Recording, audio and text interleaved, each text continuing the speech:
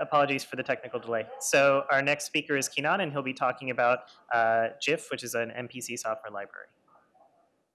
Yeah. Hi, everybody. I'm Kinan. I'm a PhD student here at BU, and I'm also a software engineering fellow at SAIL, Software Application Innovation Lab. So I'm going to talk to you about JIFF, which is a JavaScript MPC framework. This is JIFF with a double F, not to be confused with the previous JIFF from the previous talk. We also have battleships, and I'm going to talk about that perhaps. So don't be confused by that. Okay. So this is a bit of a different kind of talk than the previous ones in the sense that this is a framework that is working at a different level. This is not as high level as something like Conclave, where you just type in SQL queries and it compiles everything for you. This is really at the programming language level, right? And in fact, some of the people working on Conclave, Ben is trying to actually implement using JIFF a backend for Conclave. So this is a much lower level, and I'll show you examples very soon. But before I start, let me just begin by acknowledging all these wonderful people that we've all worked together on implementing JIFF at various levels. Lots of people wrote a lot of code. It's a very big project. And also people have used it, people who've given us feedback about how to improve it and all that stuff. All right.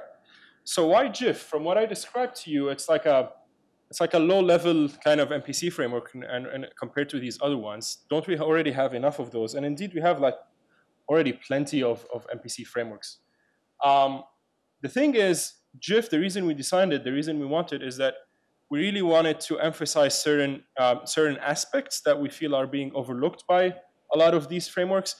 These aspects, these things are particularly informed by previous deployment that we've already done in the past using MPC. So I'll actually give you a more concrete example, but let me just talk about the deployments first. So in BU since 2015, we've been doing this every year now. We've had deployment with Boston Women Workforce Council, where we're using MPC to analyze pay data, salary data, different types of salary data, sort of grouped by gender, by race, and by other factors. And the purpose of the study is basically studying the wage gap between genders, between races. And the thing is, when we started doing this back in 2015, the MPC frameworks that were available at the time really didn't cut it for us. We couldn't have just used one of them out of the box to implement an application like this one, particularly because, like it says up there, there's 114 companies that wanna participate. None of them, absolutely zero of them, can actually install a sophisticated MPC framework or manage any of that stuff. The analysts running the study don't know anything about MPC. They're not sophisticated enough to sort of manage a big cluster of machines and run stuff on it. So we had to do a solution where it's fully web-based, where parties submitting their data can just open their browser, no installation, nothing is required. They just see a very friendly interface, insert their data, and that's it. That's done. Same on the analyst side. So because of this web component, because of how this is structured, we needed a framework that can actually support this and can integrate well with the technologies that we currently have in the web domain. So let me give you a bit more about those insights that I'm saying we've acquired from these deployments. We really have three axes through which we wanted JIFF, design JIFF by. There's protocol design, there's the web and mobile stack that I already mentioned, and there's software engineering maturity. On the protocol design, the thing to keep in mind, especially when thinking about deployments like that, is that you really want to support a sort of a flexible landscape.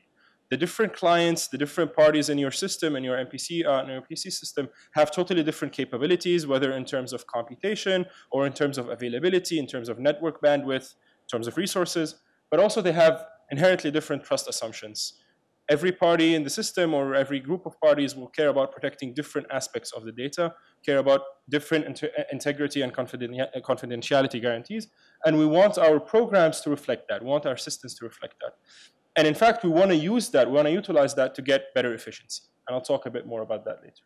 And this goes into that asymmetries bullet point that I have there as well.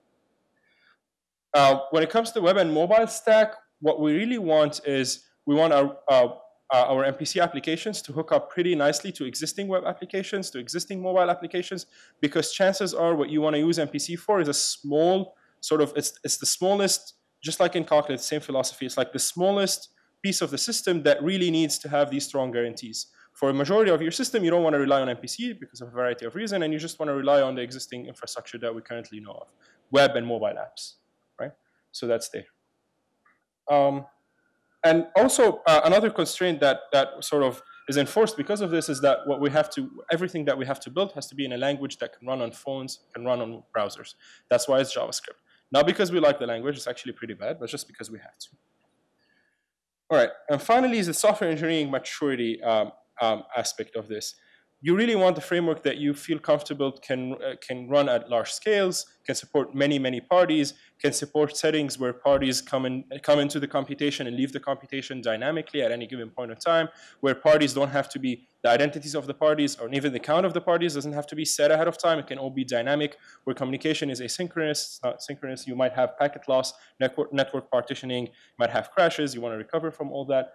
So this sort of distributed systems engineering aspect, we wanted to emphasize a lot in our framework. So what is JIFF? Now that I've given you a lot of motivation. JIFF is basically a general purpose MPC framework. It, in its current form right now, it just considers semi-honest sort of parties. So we don't have malicious parties yet. Maybe in the future we're planning on supporting that. But so we assume that all the parties in our system are incentivized. They're going to follow the protocol. They're not going to deviate from the protocol, but they are curious. They want to learn some information if they can. And by default, we protect confidentiality against collisions of up to n-1 parties. So even if you only have one honest party in your system, you're fine. That honest party's input is guaranteed to be safe. It's guaranteed to be private. We can use JIFF in the pre-processing model in order to speed things up, but we don't have to. It's a function that we have. And it also ships with a bunch of predefined primitives, protocols, functions for achieving different levels.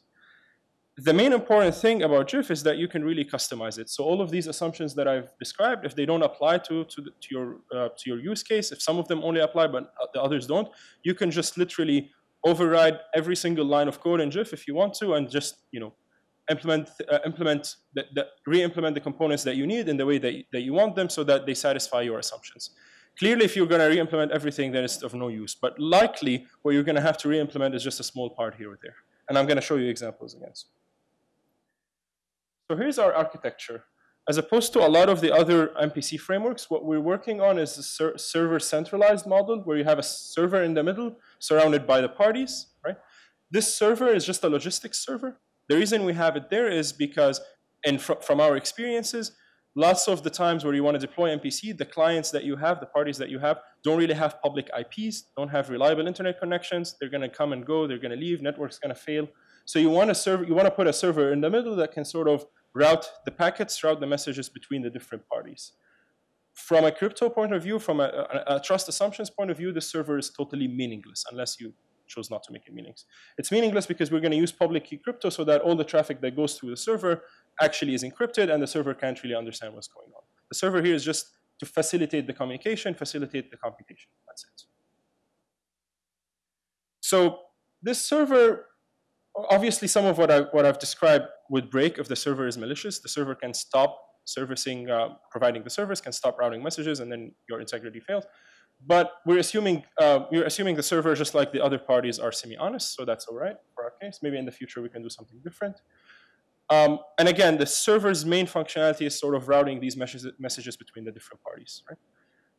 It doesn't only do that, because the server also keeps sort of mailboxes for the different parties in case a message comes and the party isn't connected, or in case some crash happens. So we also utilize the server for that. Other than that, you can assign, if you want to, when you're writing your code, you can assign any sort of logistical functionality that you need to the server so that the server can perform it. For example, if you want to announce parties to join the computation dynamically, the server can do that. If you want to authenticate based on sort of tokens or username, password stuff, style stuff, you can do that also with the server. You can do a bunch of other things. And the server can also act as a party in case the server has inputs or wants to see the output, or in case the server actually is going to participate in the code one way or the other, you can do that as well. By default, if you're not using pre-processing, the server will act as a crypto provider. That's a lot like how speeds used to be, how scale Mamba is. So for example, you want beaver triples because you want to speed multiplications up, you can just ask the server to give you beaver triples. That's fine. So let me show you some examples. The code that you're going to end up writing in JIFF is going to be very similar to the code you would write in SIMD, a single instruction multiple data set paradigm. So that's an example right there that's just summing a bunch of numbers up and then opening the result. Open here also is the same as declassify if you're more familiar with declassify. So it's pretty straightforward to write. The nice thing about it is that it's also pretty straightforward to deploy because of some of the other features that I'll talk about later. This is the sum. This is a very simple example. Here's a bit of a more complicated example with binary search. It looks like JavaScript code. It is really JavaScript code. It's going to run in the browser. It can run on Node.js. It can run on mobile phone. It's totally fine. The only reason it's a bit different is because instead of adding things up and instead of using if else, you're using the primitives that JIFF provides, like that .if_else, which is like an oblivious if statement. That's the only difference. Unfortunately, JavaScript doesn't support operator overloading. Otherwise, it would have looked exactly the same as regular code. All right. So that's a lot of motivation and sort of stuff to throw at you. Why should you care? What can you do with these things? What can you do with JIFF? So we've already deployed JIFF in practice. This happened. This deployment finished about a week ago, right, Frederick? A week? Yeah, about a week ago. This is a pace setters deployment. So this is very similar to the deployment I described initially. It's also working on analyzing salary data, not salary data actually. In this case, it's dollar amount spent by companies in the Boston area and nationally. We had 18 input providers, 18 companies participate in this study. They're just input providers. They secret share their data into the 2 compute parties that we have. The compute parties that we have, one of them is that server that I described. We chose to make it a compute party. That is run by BU. That's always available. And the other compute party is the analyst that is interested in seeing the result. That analyst isn't available throughout the computation. It just initiates it, leaves. The computation, the submission of input takes place over a period of about 2 weeks. And then at the end, that analyst joins the computation again, and only then is the aggregate finally computed. We basically, in this deployment, we compute a bunch of averages, standard deviation, some usability metrics, all under MPC so that they're private. But we also provide the users the ability to resubmit their data in case their data, they submitted it wrong the first time or something like that. So they can resubmit as much as they want. And we're not just computing averages and standard deviation over the entire input set. We also have, we split the parties into 2 cohorts because we're doing a longitudinal analysis. So the first cohort is parties that have already participated in previous iterations of the study. The second cohorts are new parties. We compute the averages and the deviations for each cohort, as well as the global distribution, the entire inputs. And yeah, the collective amount spent that we analyzed exceeds 100 billion. So these are big companies. This is not something small. We also implemented a whole bunch of applications, mostly as web applications. As you can see, most of them are in the browser, but they can also run on phones. We have things like secure voting. We have a bunch of graph algorithms. We have routing there, which you will hear a lot more about tomorrow when Rawan's doing the routing talk. We have a bunch of other things too. But they all run in the web. They're reasonably fast, and they're, most importantly, very easy to develop and deploy and maintain. So what I'm going to talk about in the next 3 slides are sort of the MPC modules, the MPC settings, particularly in terms of the layout, the roles of the parties that we've used in these different applications and deployments. And I'm going to start with one that is more intuitive, one that is very popular these days, the outsourced model, or at least what we call the outsourced model. Different people have different names. So what is the outsourced model?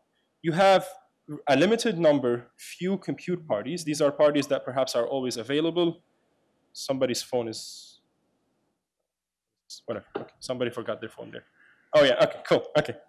All right, so yeah, so the outsourced model is where you have a few number of compute parties that are always available that are doing the MPCs, but a very large number of input parties. The input parties aren't really participating in the computation, they're just secret sharing their inputs into those compute parties.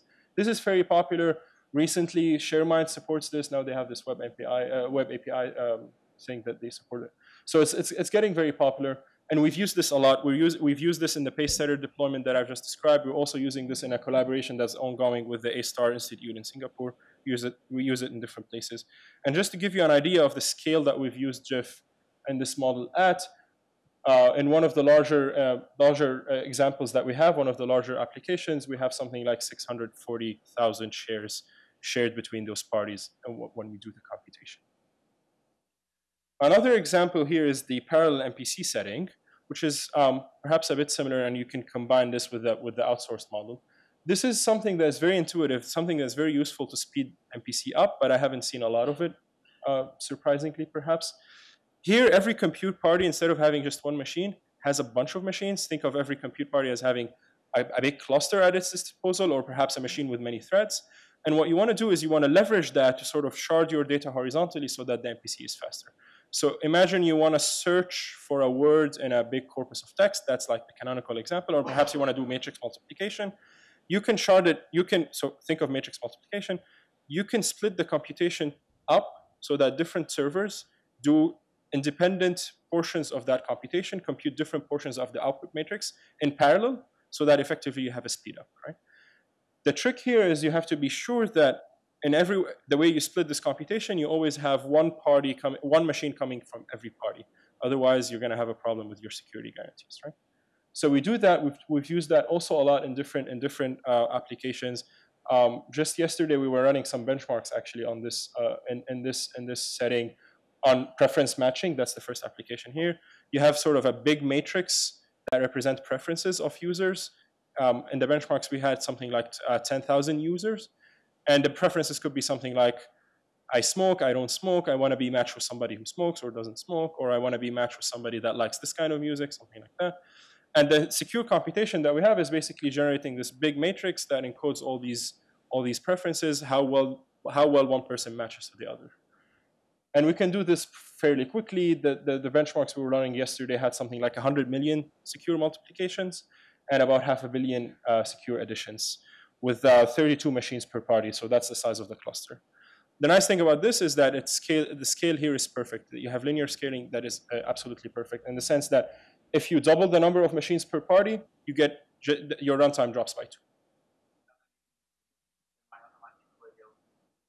Spreading the computation? So yeah, that's a good question.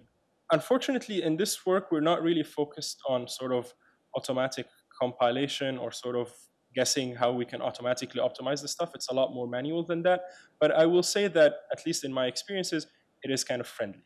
Like it's not very, because JIFF is designed with this in mind, right? It's very friendly to express this and deploy it and manage it without too much hassle. But it is manual, it's not automatic.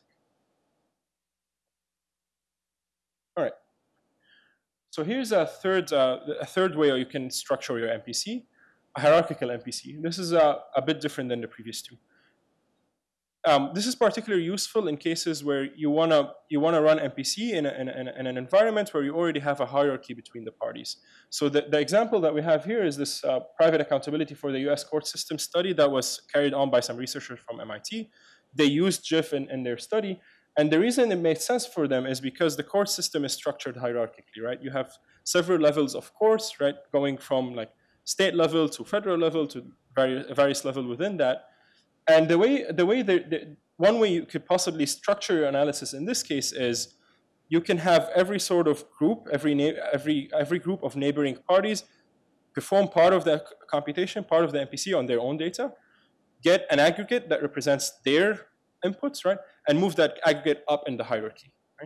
And this all happens under MPCs, so you're not leaking information at any given point, but it makes every MPC smaller because it involves less parties and involves less inputs. This is very, very useful if the kind of analysis you're running is sort of quadratic in the number of inputs, because at every time, or more than quadratic, right, as long as it's not linear, because every time you get a bunch of inputs, you compute the aggregate is very small, the actual computation is quadratic or more, so you actually get the benefit of that, right? So that's very nice. And we've actually tried this at the scale of 100 compute parties, sort of structured in this hierarchical form, and it works pretty fine. The last setting I'm going to describe, which is a lot more abstract than the previous ones, is sort of full asymmetric MPC. Yeah, sorry. You had a question? That's fine. Okay. So this is the last setting. It's more abstract than the previous one. This is the full asymmetric MPC. You can imagine a setting where every party has radically different capabilities, radically different resources, and the way you would structure your computation is you would split it into parts where each part is carried by a different, perhaps overlapping set of parties. Some of these parts could be executing at the same time. Some of them could be in sequence. It's a lot more abstract, but you'll hear a lot more about it in tomorrow's talk that Rawan's giving on route recommendation, which is a lot like that. Using these settings, using JIFF, we've built several applications. These are just like demos for our own purposes. They haven't been deployed, but they span a large set of different applications that you might want to use MPC for. We have things like data structures, different kind of sorting, different kind of searching, binary search, which is non-trivial to do under MPC, if you think about it. We also have a bunch of graph algorithms. We have a bunch of statistics and AI style stuff like PCA and linear regression and other things. And we also have SQL-like relations where you sort of do filtering, you do joins, group by, aggregation of different sorts. And then we also have battleships, just like the previous JIFF talk. All right. So what are the components of JIFF from a software engineering perspective? JIFF is split into 4 main components. We have the core API, which is basically the primitives that I've described, things like addition, multiplication, division, comparisons, all these kind of stuff, oblivious if conditions, stuff like that. Also, you have the secret sharing library, which is by default Shamir secret sharing, but you can always replace it with anything you want. You can do additive secret sharing, anything else.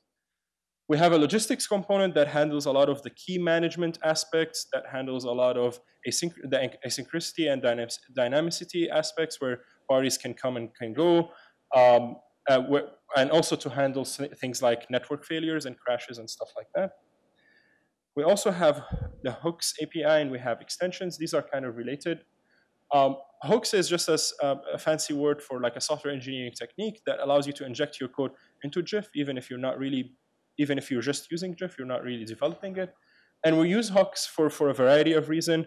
In particular, you can use hooks in JIFF to specialize any sort of functionality that you want inside JIFF, but you can also use it to hook JIFF to existing workflows, to existing applications, kind of like that pacesetter deployment, because you have this very large application that handles a lot of like the database management, authentication of users, emailing users, giving them URLs, stuff like that. A complicated UI that is friendly to use. You can hook JIFF pretty nicely up to stuff like that using the hooks. The extensions are sort of things that we built that you can put on top of JIFF just to give you some extra functionality. A lot of them are implemented using these hooks, but they could be implemented in different ways. So we have a lot of primitives. I'm not going to really spend a lot of time on this, but the nice thing is that you can always define your own primitives. You can always customize the primitives that we provide you in case you don't like them.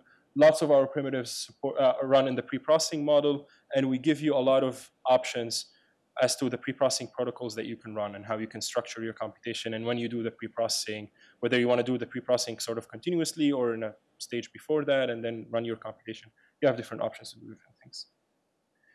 We have 3 extensions right now, one for sort of supporting big numbers, because JavaScript is notorious with big numbers. Any number that is above like 60-bit is really unsafe to use in JavaScript. You'll get errors even if you're just adding numbers together, which is very silly.